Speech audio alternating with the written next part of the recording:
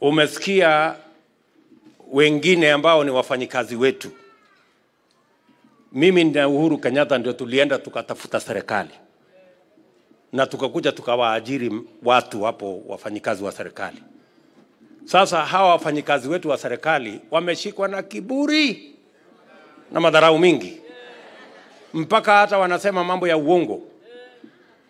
Ati mtu anaenda kwa TV anasema ati kuna intelligence report inayosema ati Azimio sijui iko na kiwango gani. Mimi ndio naibu wa rais wa Kenya. Intelligence report baada ya rais kupatiwa, mimi ndio napatiwa.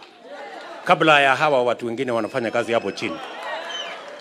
I want to tell the people of Kenya to treat with contempt the propaganda being propagated by some of our staff, that there is any intelligence report that says our competitors are ahead of us. In fact, the intelligence report that our NIS have released is that Kenya Kwanza is ahead by 8 percentage points against our competitors.